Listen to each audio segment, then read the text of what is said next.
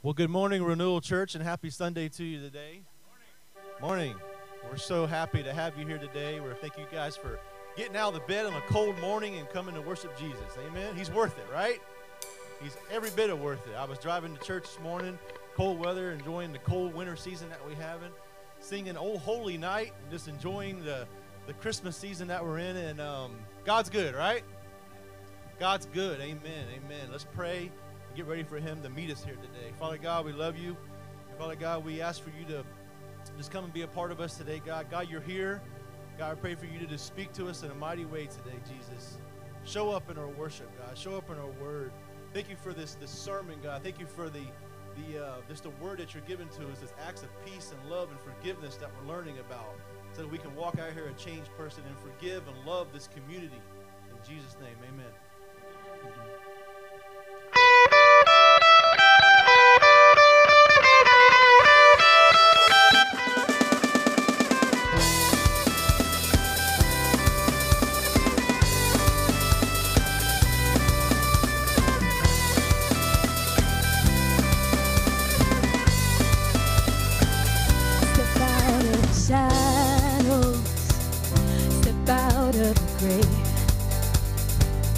Break into the wild and don't be afraid. Run into wide open spaces. Grace is waiting for you. Dance like the weight has been lifted. Grace is waiting. Where the Spirit of the Lord is, there is freedom. There is freedom. Where the Spirit of the Lord is, there is freedom. There is freedom. Come out of the dark, just as you are, into the fullness of His love. For the Spirit is here, let there be freedom. Let there be freedom.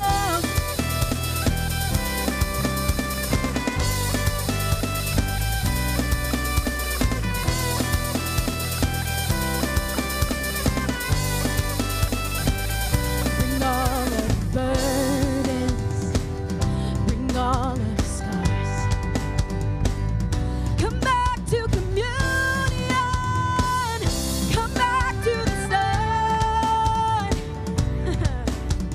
Run into wide open spaces. Grace is waiting for you. Dance like the weight has been lifted. Grace is waiting. Where the Spirit of the Lord is, there is freedom. There is freedom.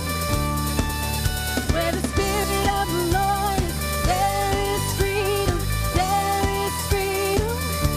Come out of the dark, just as you are, into the fullness of His love. For the Spirit is here, let there be freedom. Let there be freedom. Yeah, freedom.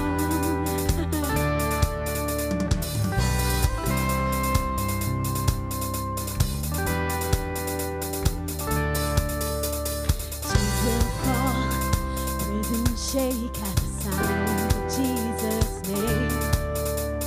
Lives made whole, hearts awake at the sound of Jesus' name. Chains will fall, prison shake at the sound of Jesus' name. Lives made whole, hearts awake at the sound of Jesus' name. Yeah.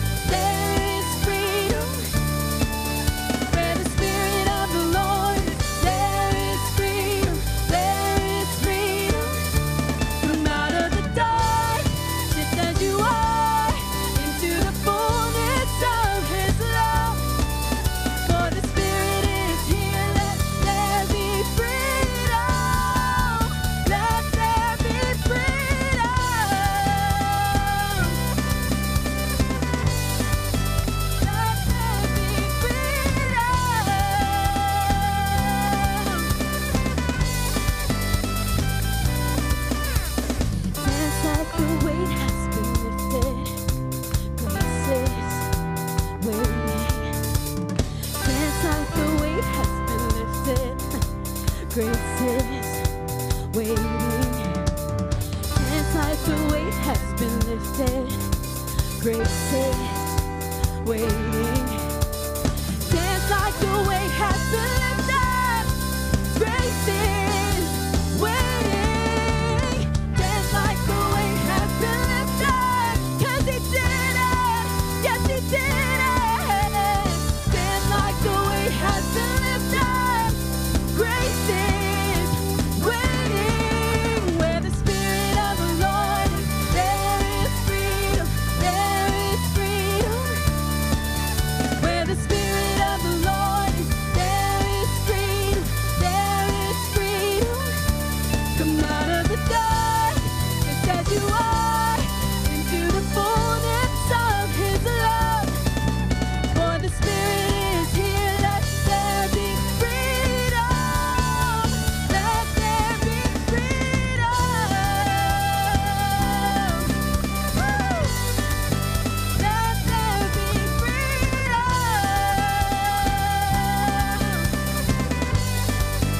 Let there be freedom. Amen. Thank you, Jesus.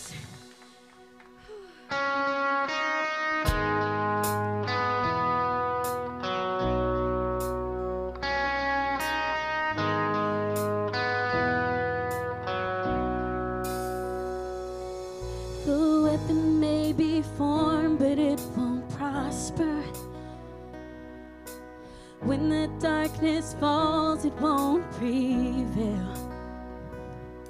'Cause the God I serve knows only how to triumph. My God will never fail. Oh, my God will never fail. And I'm gonna see a victory. I'm gonna see a victory. For the battle belongs to you, Lord. I'm gonna see a victory. I'm gonna see a victory. For the battle belongs to you, Lord. Yeah, yeah.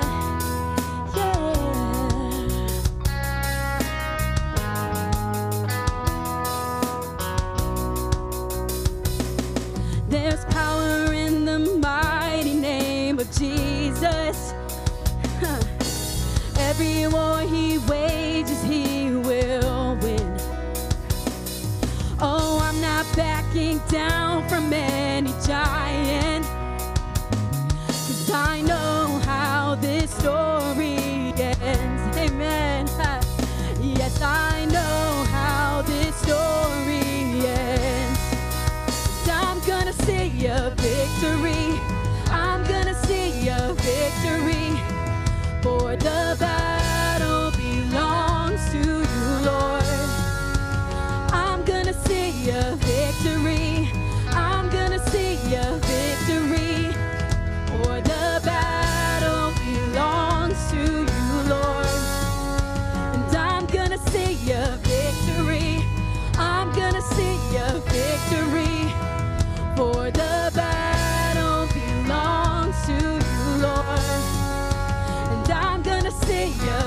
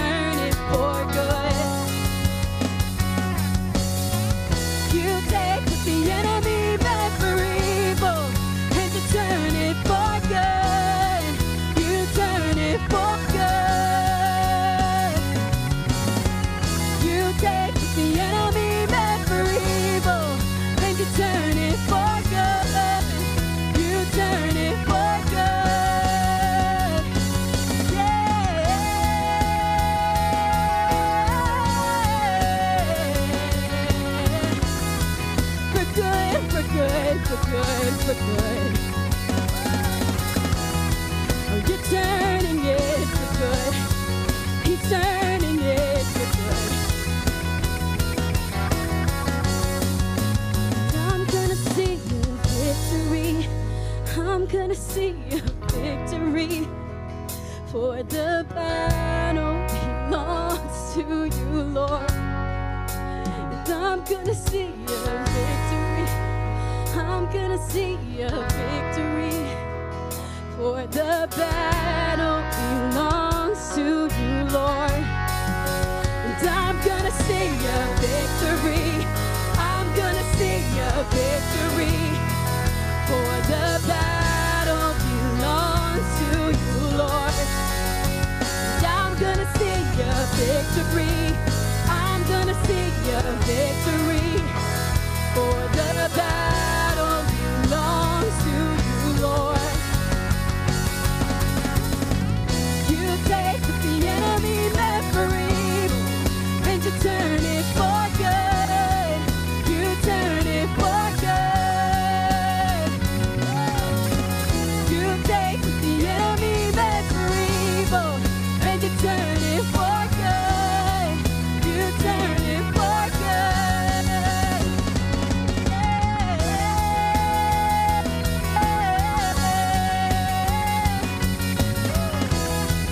For good, for good, for good.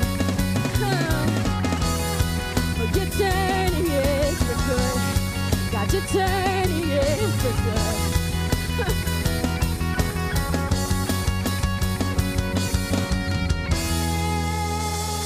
Thank you, Jesus.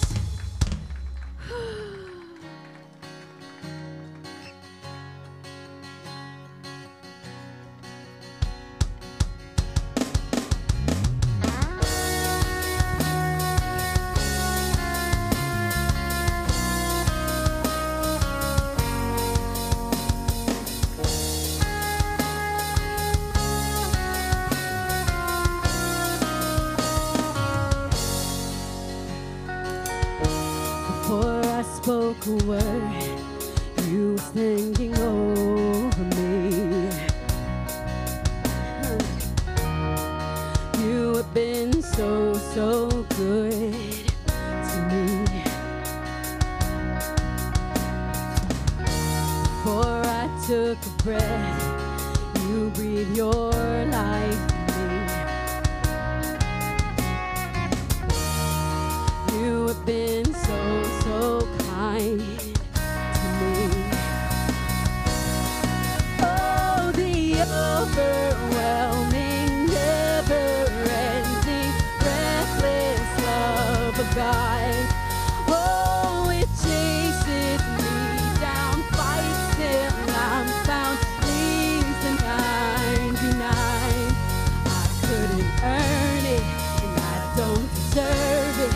Still you give yourself away.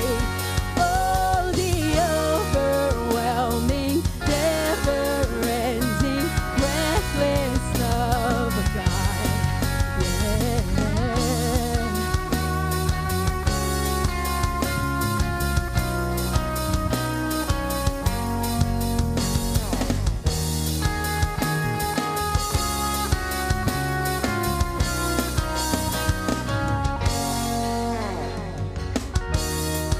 I was your foe, still your love fought for me. You have been so, so good to me. When I felt no worth, you paid it all for me. You have been so, so kind to me.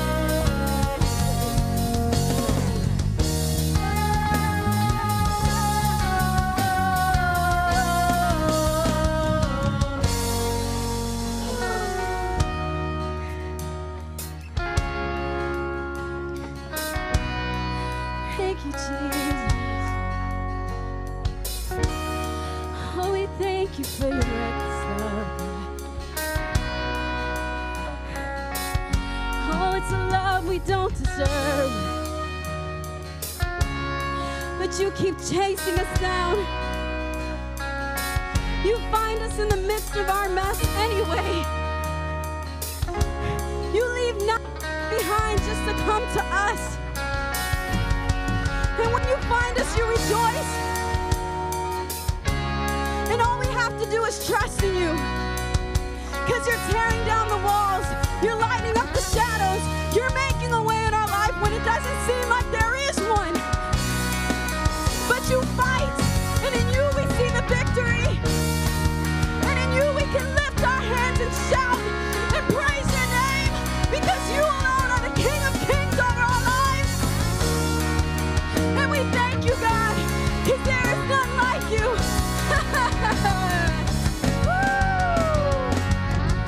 There's no shadow you won't light up, mountain you won't climb up, coming after me.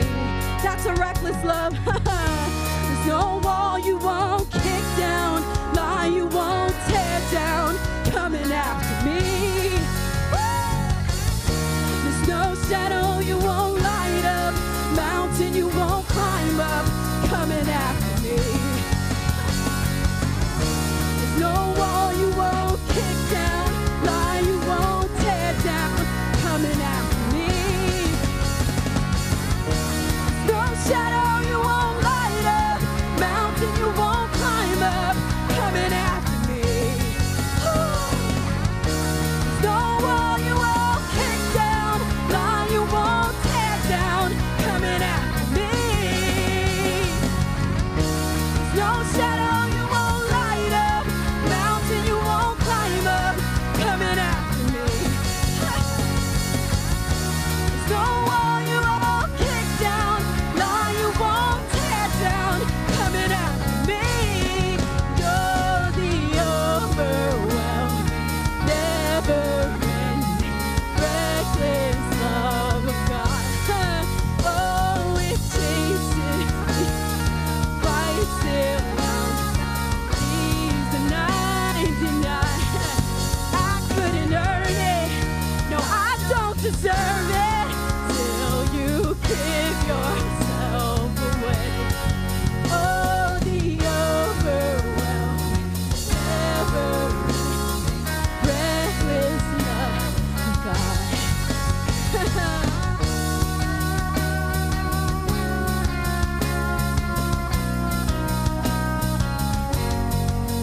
Thank you, Jesus.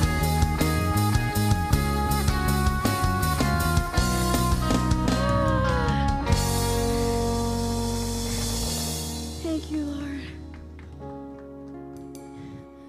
Oh, God, you are so worthy to be praised.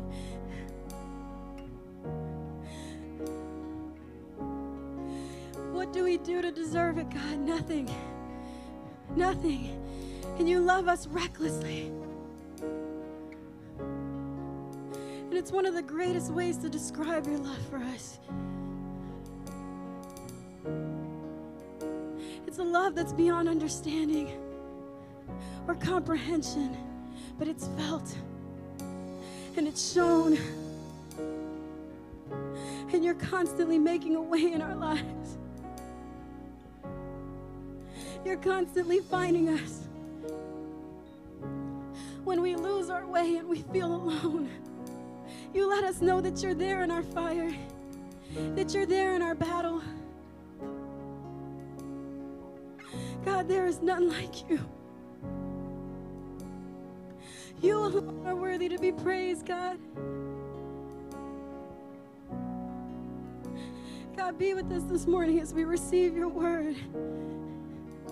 May it touch us, mind, body, spirit, heart. In your holy and powerful name we pray. Amen.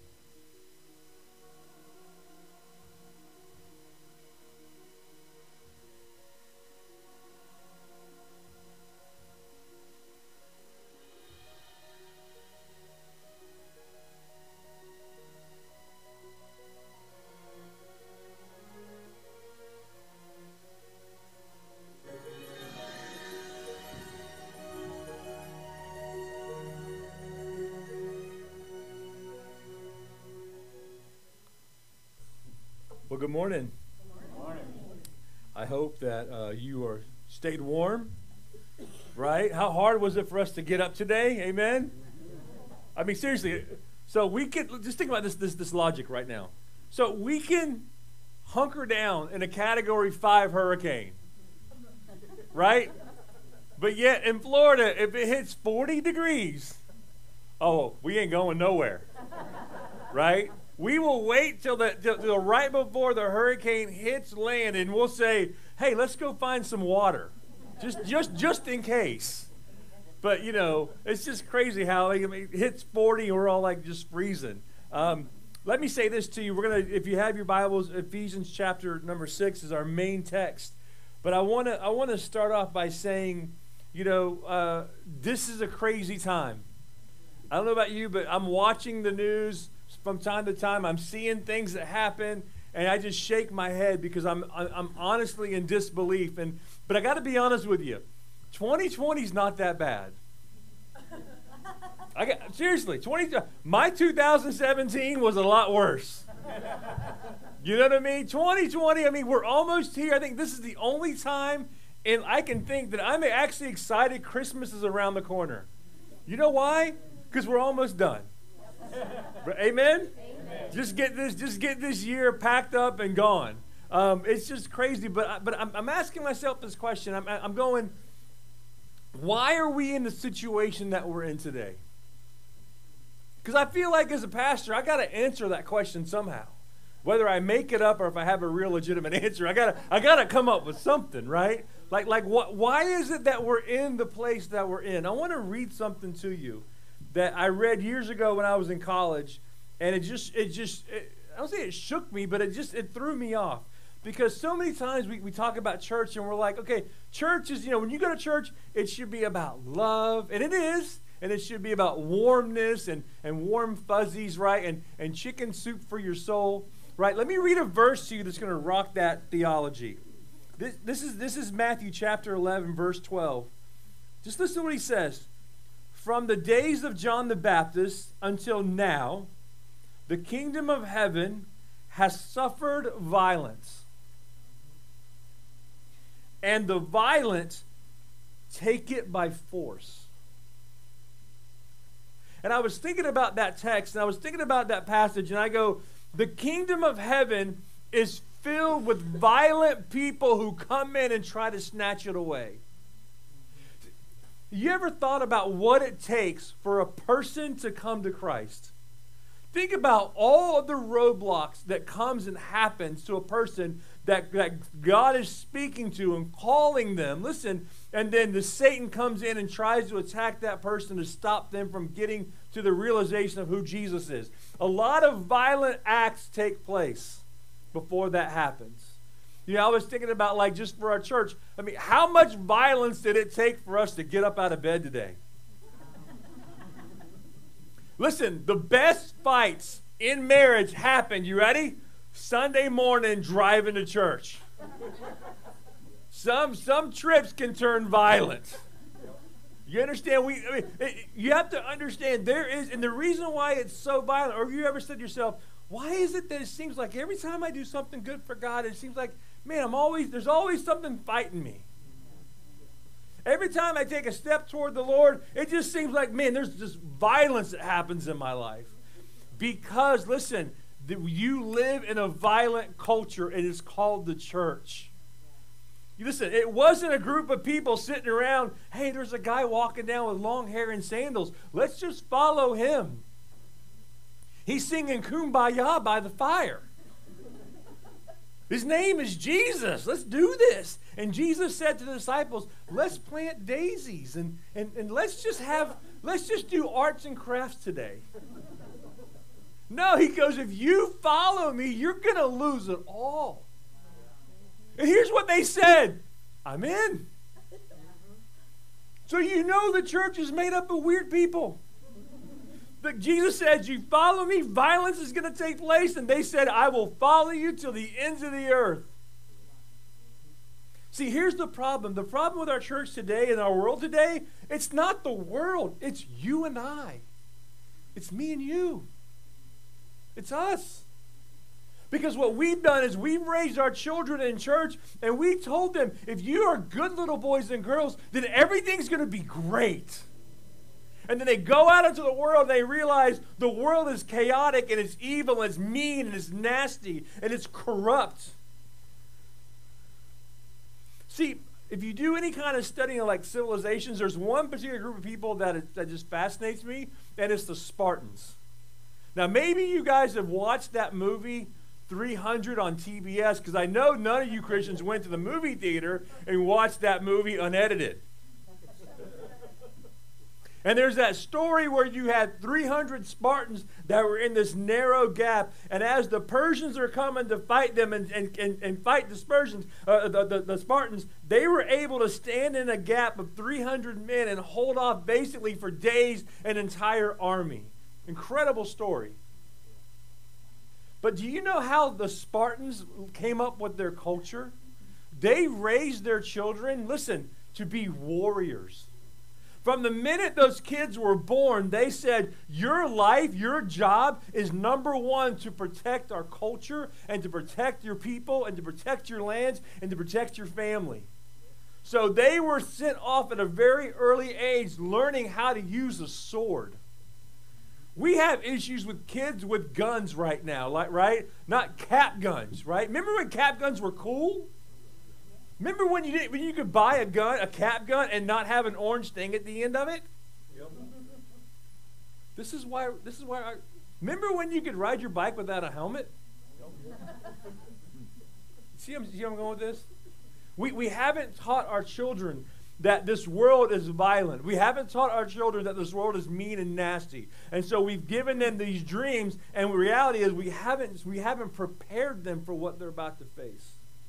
You know, there's a story in the Bible where the men were rebuilding the walls of Jerusalem as they fell down. And the Bible says that they had a mason's trowel in one hand and a sword in the other. And they said basically at any moment's notice they had to stop fixing the wall, and they had to turn around and fight. So it's like this. We haven't taught our kids how to fight. And that's why they're being slaughtered in our culture. They don't know where to stand. They don't know where to look. We just keep giving this fluff, and we haven't told them that you're a part of an organization that Satan and this world system absolutely hates. You're in a war, and I got to teach you, and we have to teach the next generation how to fight and how to survive. A Spartan mom would say to her son as he's going off to war to fight for its nation, she would say, son, may you come back with your shield or your body lay on your shield.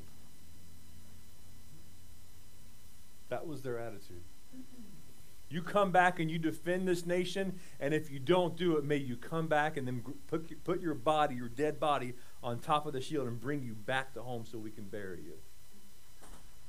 And I'm just afraid that in our culture and this whole idea that we're seeing, we feel like we're ill-prepared, because we really are, because no one's taught us that you know what, to take things back, you might have to be a little violent. Now, when I use the word violent, don't think violence what you see, because how we fight is, our violence is different. Let me explain to you what I mean by we fight violently.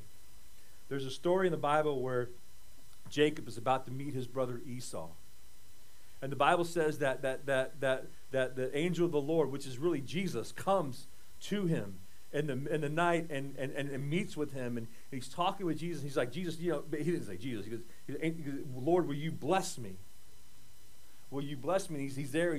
I'm nervous that Esau's going to kill me, but I need something.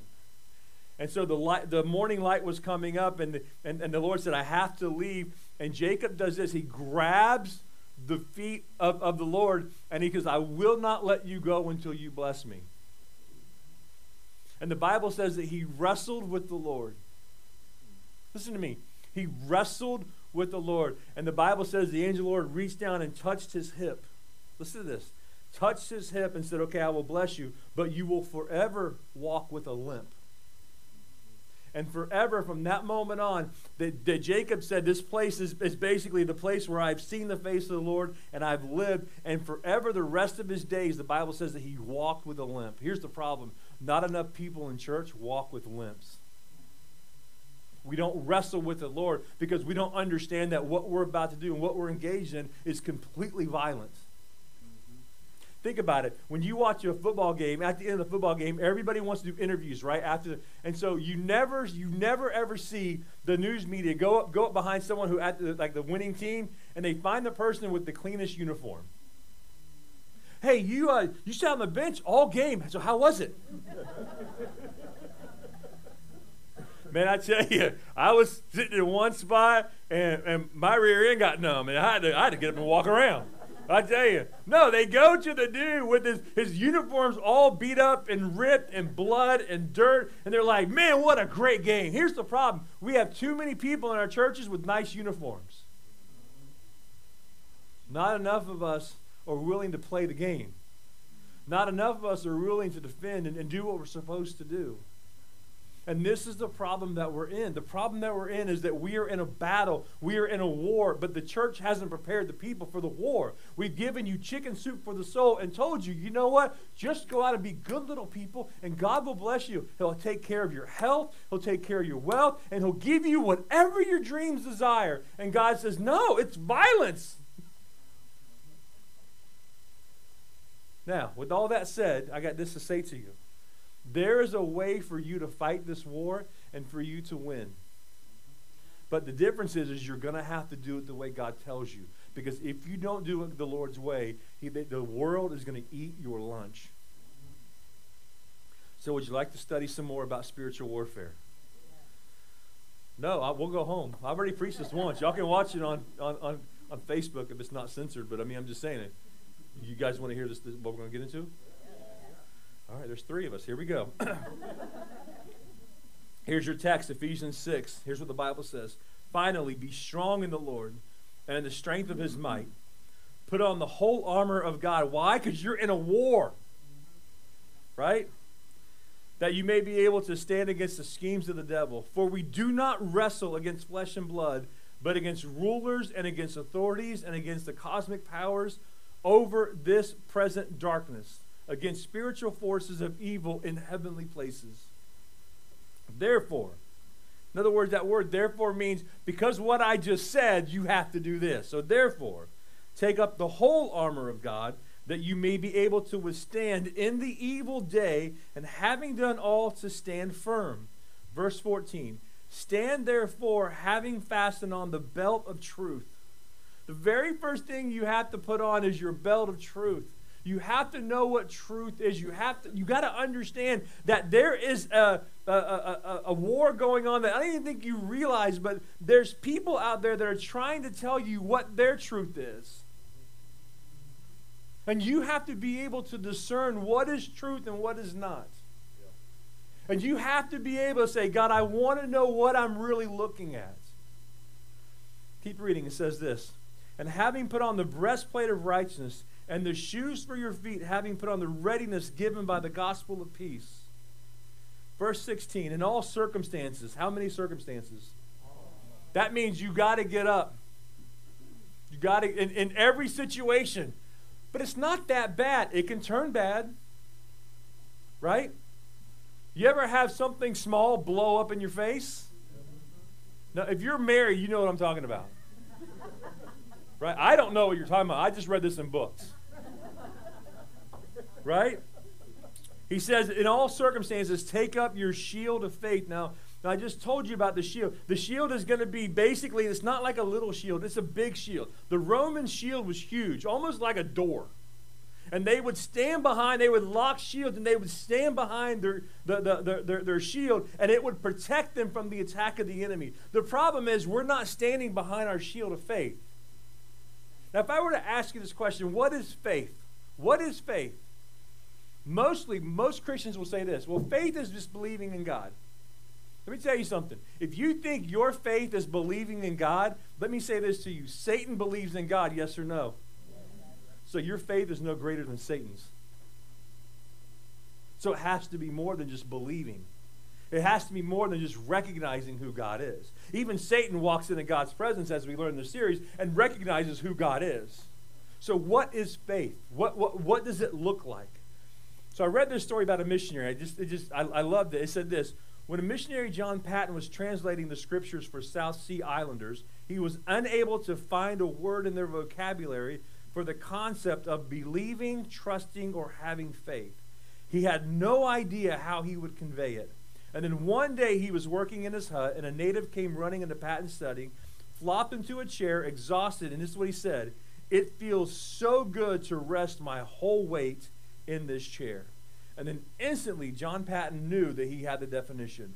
Faith was resting your whole weight on God. You know what faith is? Faith is taking everything you have and putting it and entrusting it in the Lord. Everything. Listen to me. Everything. Your finances, your marriage, your job, your children, your well-being, your mental capacity, literally everything. When you can't make sense of it all, having faith is trusting in God's character that He will handle it and that He will take care of it. A lot of us, we struggle with this idea of faith. Habakkuk says this in chapter 2. He goes, "The righteous will live by faith." There's a requirement of God that we as His people live by faith. That's why He says every circumstance you pick up the shield of faith and you stand behind your faith, because you need to realize that when you're behind your faith, when your faith is what protects you. When you walk into that new church building and you stand in those walls and you stand in that auditorium and you stand in that lobby, here's what I want you to know. Every single ounce of that building was built on faith. Because I'm going to tell you, at the beginning of 2017, I had no desire to build a building. I had no desire to start a church. But God said, "I have plans for you." And what started in 2017 and how it ended in 2017 were two different ways that I thought it was going to be. But with trusting the Lord with what He was doing, now I can look back and say that was the greatest journey we've ever been on. Because Hebrews says it this way: faith is what you can't see. You don't know how it's going to end. So you trust what God is doing. And that's why He says that you standing behind your faith, that's what you do. That's what protects you. So you do crazy stuff. You ready for this? Like, you forgive people. Why? Because He tells me to forgive. Why should I forgive them, Lord? Because I forgave you. He tells you to do stuff like, I want you to be generous to that person. Like, why? But you know He's telling you to do these things. Sometimes He tells us to quit jobs. Sometimes He tells us to start jobs. Right? Sometimes He tells us, don't give up on your marriage. Sometimes He says, don't stop praying. Sometimes He says, go to church. You're going to need to hear this message. Why? Faith. Have you heard Jason? He's a great preacher. I know y'all all heard that, right? Hebrews says it this way: now faith is the assurance of things hoped for and the conviction of things not seen. There are things that I don't understand, but I have a conviction about. I don't know how 2021 is going to look, but I know this: I'm not going to change the way I'm doing in my life. I'm going to trust Him with faith. Listen, we all make mistakes. We all do stupid things, but I know God's greater. So, but let me say this to you, but faith isn't just enough. Because you can say to me, Pastor, I have great faith. And there's people that will do this. They'll say, oh, I have all the faith. I know God, faith. But here's the problem. Faith without works is what? Dead. It's dead faith. In other words, there's got to be another element to your faith that makes your faith even stronger.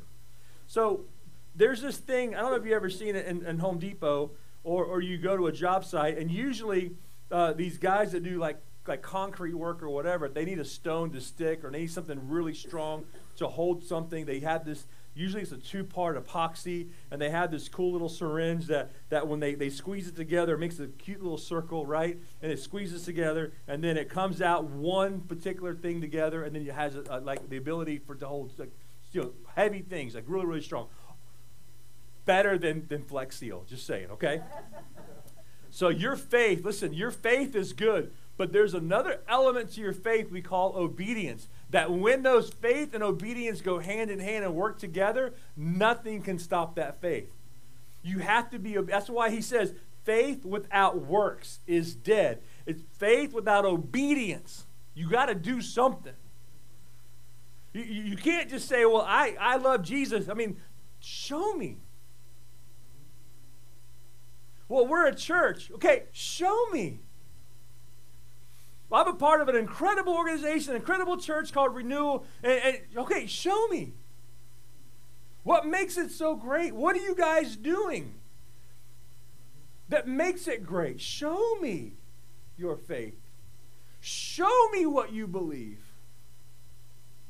Because that's what Jesus said to his disciples. Because you want to follow me, you must deny yourself, take up your cross, and follow me. And they say, yes.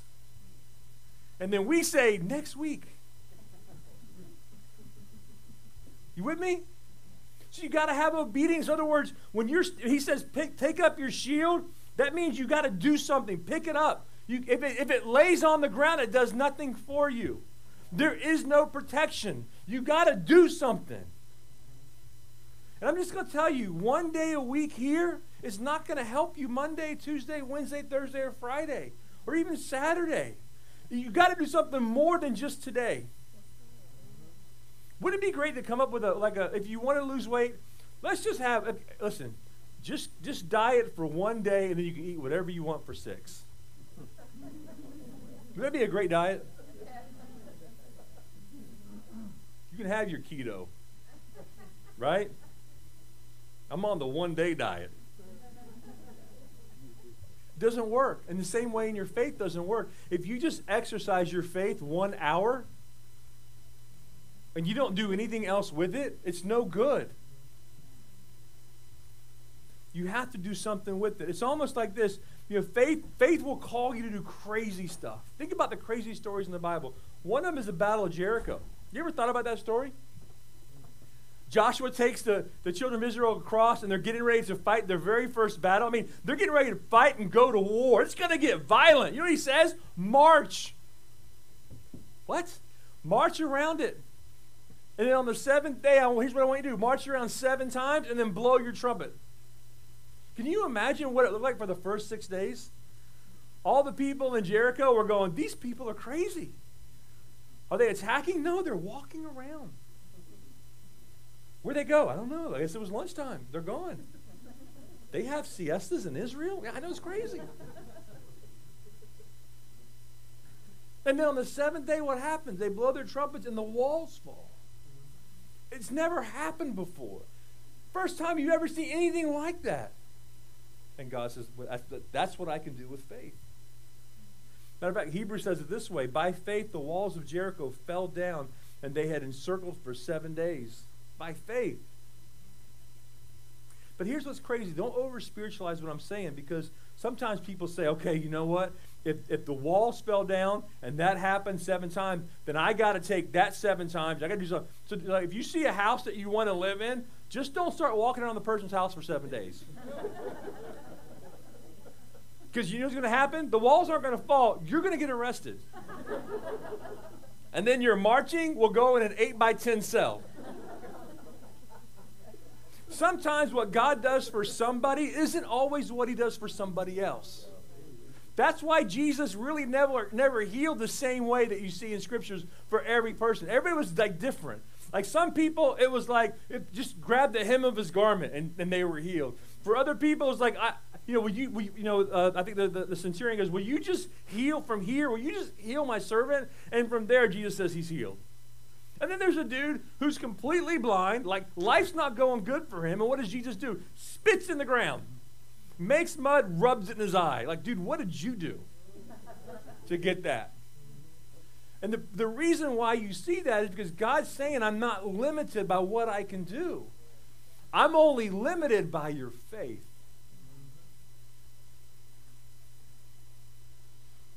I think sometimes we forget that. It's our faith that stops us from doing and seeing God do big things.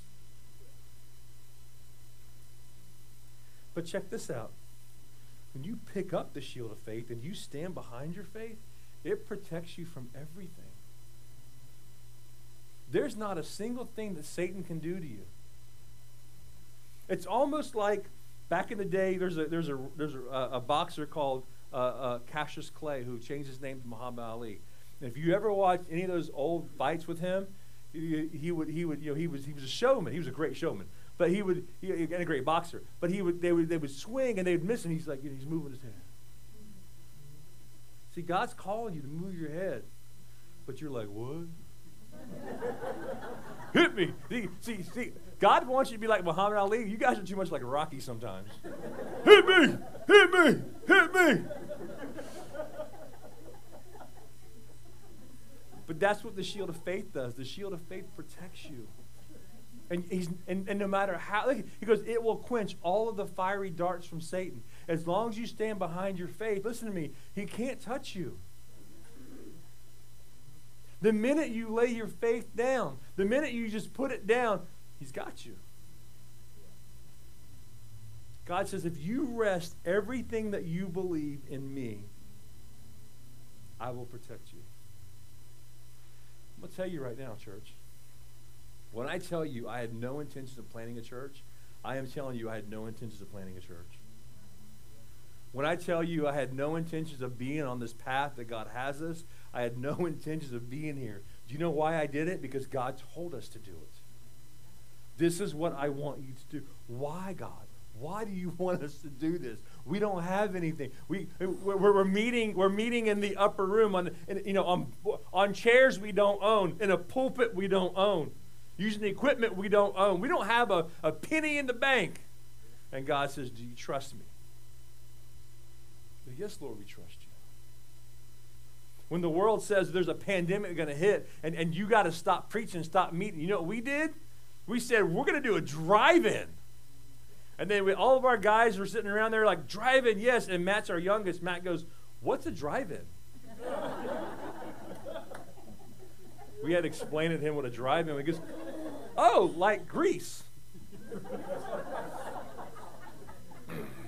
Matt loves musicals, evidently. You just get creative. And you go, okay, this is not how we have to do it a different way. Okay, Lord, show us what you want us to do. Because here was the conviction. The faith was that you called us to worship you, and we have to do whatever we can to worship you. And God says, if you get creative and think outside the box, I'll give you the means by which you can do it. Whenever you walk into that new building on Appy Lane, please don't walk in there thinking that we did it. Walk in there that every single thing in this building was done by faith. And we take no credit for anything. Spiritual victories are only achieved when faith and obedience are working together. Let me just give you this real quick. Not all the outcomes of life are going to be what you desire. That's why faith is so important, because sometimes things will happen to you and you'll say, well, why is this person being blessed? And why is this person being blessed? Or how come I don't get this the way we compare each other? And we shouldn't do that. The Apostle Paul says this when he was asking the guy, he had this ailment or a person, a messenger of Satan sent to strike him, is how the text says it. It could be an ailment. Some people think it was that. Some people think it was actually a guy that followed Paul around everywhere he went to preach the gospel and just was there to beat him up. And he said, for 3 times I asked the Lord to take this thing from me, to take this thorn in the flesh away from me. And 3 times God said no. This is Paul. Paul is the guy that preached the message, and Eutychus fell out 3 stories up, right? Fell down to the ground and died. And what does Paul do? Walks over, heals him, raises him from the dead, and keeps on preaching. And he's like, God, I've done all these things for you. You can't take care of this for me? He goes, because in your weakness, I am strong. Let me tell you something that might blow you away. If I were to ask you, what What is the one thing that God just loves the most? Okay? Don't answer out loud, but just think about it. If you were to take a test and someone said, okay, write down what you think Jesus loves the most in this entire earth. Well, he loves people. But yeah, let's be a little bit more specific than just people. Can I tell you what he loves? He loves your faith. He loves your faith. He is always working on your behalf to grow your faith. He calls you to do great things. That's why he always is challenging your faith. Let me read this text to you. It says this. 1 Peter chapter 1, verse 7. It says, so that the tested genuineness of your faith, more precious than gold that perishes, though it is tested by fire, may be found to result in the praise and the glory and the honor of the revelation of Jesus Christ. He loves your faith.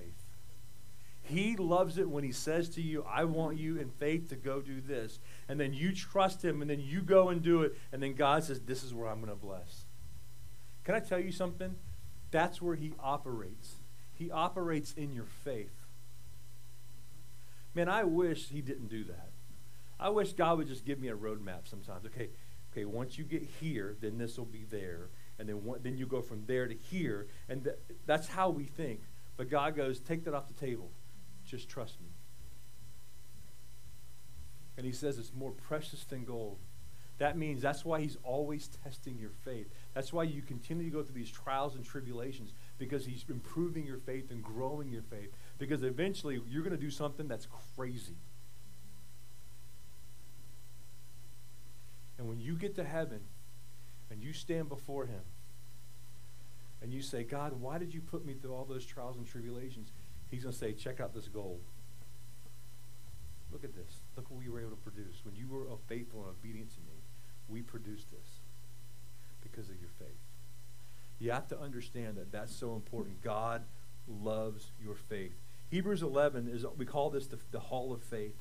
But a lot of times we read all the big names in this story. Let me read something to you at the end of Hebrews 11. And just think about this, because sometimes we think we know, but we really don't know. Hebrews 11, verse 32, the Bible says this, and what more shall I say? Talking about the faith and the saints. For time would fail me to give Gideon, Barak, Samson, and Japheth, and David, and Samuel, and the prophets. For through faith conquered kingdoms. Through their faith they conquered kingdoms. Through their faith they conquered kingdoms. Through their faith they conquered kingdoms. Through their faith they did what? You know why? Because taking heaven it's violent sometimes. And you have to conquer things sometimes. And sometimes you have to overpower things. And your faith does that. It overpowers the will of men and submits us to God. He says this, he goes, through their faith they conquered kingdoms, enforced justice, obtained promises, stopped the mouths of lions. Hello? Listen, quenched the power of fire, escaped the edge of the sword, were made strong out of weakness, became mighty in war, put foreign armies to flight. Women received back their dead by resurrection. Now listen. He goes, by faith, a lot of things happened that were incredible. A lot of victories were obtained. But he says this. Because of faith, some were tortured, refusing to accept release, so that they might rise again to a better life. Others suffered mocking and flogging, and even chains and imprisonment. Sometimes your faith will cause you harm, bodily harm. And he says this, they were stoned, not, that kind of, just got to make sure we understand the text, the reference. It's throwing rocks, not puff, puff, pass. Okay. They were stoned. They were sawn in two. They were killed with the sword. Listen, they went about, in skins of sheep and goats, destitute, afflicted, and what? mistreated. Does that sound like a nice little story you want to read about? You know what I mean? Chicken soup for the soul. Let's talk about little Johnny who lost everything and followed Jesus. These guys lost it all. Men and women lost everything. But then it says this. Verse 38 should just humble us. Talking about the people we just read about, of whom the world was not worthy. Can you imagine when you see people that die for their faith, and we say, oh my gosh, and on the earth's view, is oh my gosh, it's so horrific, and it is, and it's so horrible, and it is. But yet when they walk into the presence of Jesus, Jesus says to them, your faith wasn't even worthy. They weren't even worthy to see what you did. Only heaven can see how great you are. I think sometimes the church tries so hard to be worthy on the earth that we fail miserably being worthy in heaven. I think if we change it, I think if we do a shift and we say our church needs to be worthy of heaven's audience, not so much of the world's audience. And he says, keep reading, it says this, of whom the world was not worthy, wandering about in deserts and mountains and dens and caves of the earth. All of these, though commend through their faith, did not receive what was promised, since God had provided something better for us. They didn't receive the promise on the earth. They received the promise in heaven, in the presence of the Lord. That's faith. Faith is looking at every situation knowing that God's working it out. And if God chooses to allow my life or your life to fall because of our faith, then it's God has something better for us. And he says this, that apart from us, they should not be made perfect. Let me say this too. Your faith gives you a defense and an ultimate victory. Your faith is everything. Your faith is everything. When I was a kid, my mom tells me this story about when she got saved. My mother heard the gospel twice. The first time she was 16 years old, before she had children, and she heard the gospel. The pastor gets up and says, if you would like to receive Christ as your Savior, just walk the aisle, come forward, and we'll pray with you. She said at 16 years old, she was standing there in church, and she gripped the back of the chairs, and her knuckles were white, and she refused to leave. She knew God wanted her to walk, but she didn't. The second time she was at church, she was 21 years old. This time, 2 kids on the verge of her second divorce. She had my brother at 19 and had me at 21. Second time, her world's fallen apart. She goes to church again a second time. She hears the same message, and she says, if the guy tells me to come forward, I'm going. And sure enough, the pastor says, if you want to today receive Christ as your Lord and Savior, just step out and come forward. My mother said she released the chair, and she walked, and she just made a beeline to the front, and she gave her heart to Christ. She gets home and tells my father, says, I just went to church, and I just gave my heart to Christ.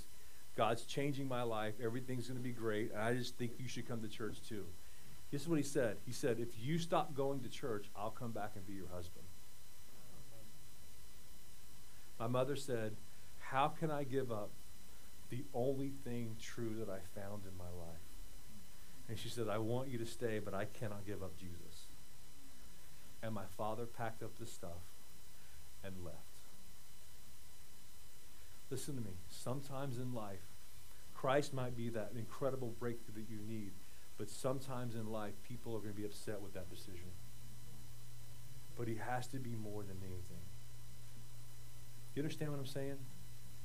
And my mother has stood behind her faith, her shield of faith, and she has lived that commitment till this day and has not regretted anything. She went on for 5 years to pray for his salvation and pray that there would be reconciliation, but no reconciliation was ever found. He never gave us a dime. He left us with $15 and 2 months' worth of bills. Listen to me. That was literally our life.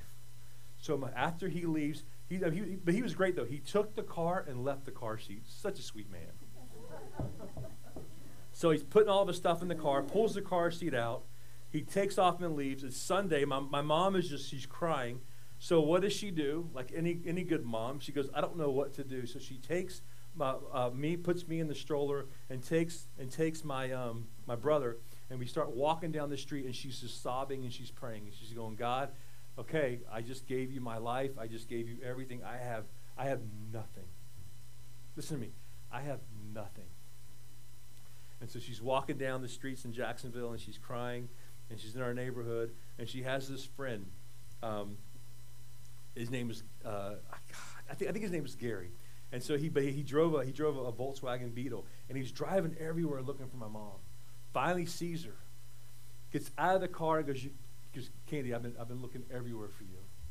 He goes, you're just not gonna believe this. He goes, I just did my tax return, and I got back more money, and I asked the Lord what I should do with my tax return, and he said that I should give it to you. And so she is just crying, and she's like, well, he's just, my husband just left, and we have $15. I don't have any money for anything. He goes, here, and pay me back whenever you want, or if you don't, I don't care.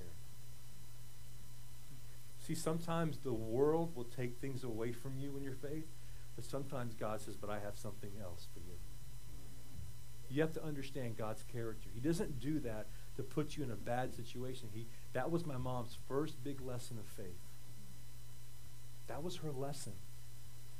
Do you trust me with everything? And she said, Lord, I'll give everything to you. That story is a true story. That's my life. I believe that I'm a pastor today because I had a mother who chose the Lord. I believe I do this today because of promises that he gave her.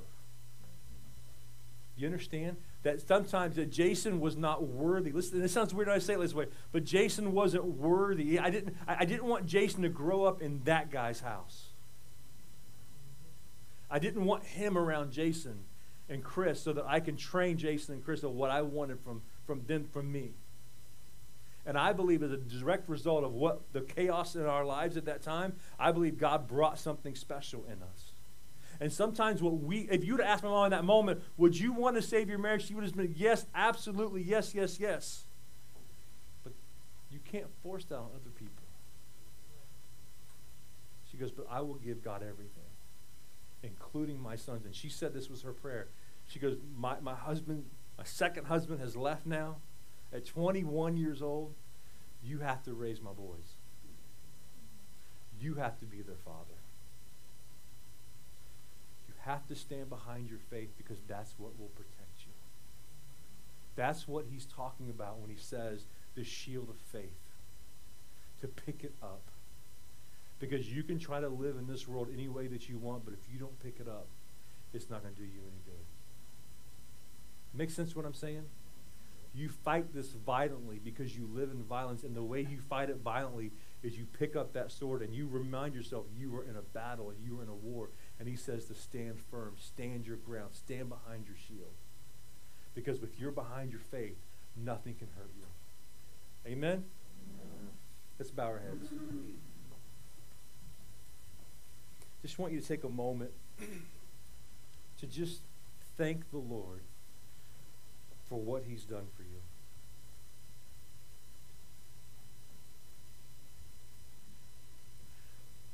John tells us this in 1 John 5:4. He says, every child of God defeats this evil world, and we achieve this victory through our faith. You're going to win. But the winning comes from the Lord. And he needs you to be obedient and full of faith. Father, we come before you and we're humbled by your word. And we're just so thankful that you just give us this deep, incredible truth. But you make it so simple for all of us to understand. And I pray, Lord, that this church, that we understand that we are in a battle and that the battle and the war is raging. And that we must stand behind our faith and not give in to what Satan has, but we hold firm and we stand our ground. And we trust that what you're doing in our lives is greater than anything that Satan can do. So, Lord, we love you, we praise you, we thank you, and we honor you. And we ask this in Jesus' name. And all God's people said, amen. God bless you, church. Thank you.